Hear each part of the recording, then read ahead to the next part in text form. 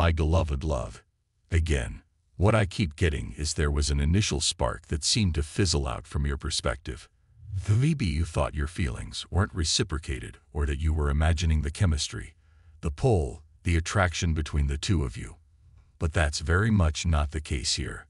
Your intuition was on point here, because this person here that you're connected to, they have a very slow burn energy. What they're keeping from you is that they're actually very much invested to keep this going in the long term. I feel like you'd be surprised to see that this person will consistently want to keep you and keep this connection in their life. Here we have the Wheel of Fortune in the upright position. This was a highly fated meeting. I am getting that very strongly from this card. Pile 2.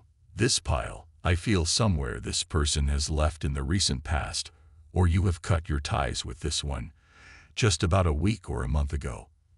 It's not easy to see someone you care about struggle with their emotions, but with patience, understanding, and emotional support, you can help them heal.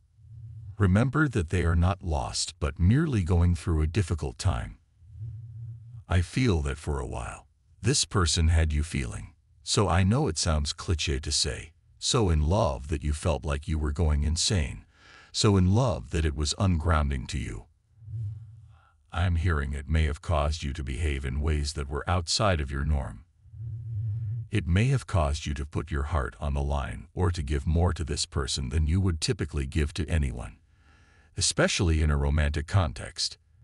So relatively early in the connection, but again, it's just like every fiber of your being was pulling you towards this person. There's something really strong coming up about the voice. I feel that you activate each other very strongly through the frequency of your voice. So you find each other's voices really hypnotizing, really mesmerizing, and this is a really shared feeling as well. This is by no means one-sided.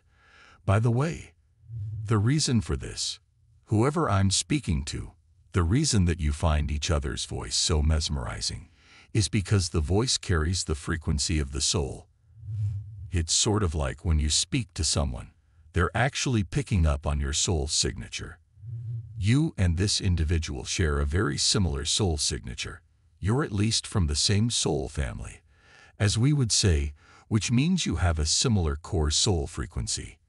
In some cases, this may be a twin flame, although I've not yet seen that particular specific energy come up in this reading.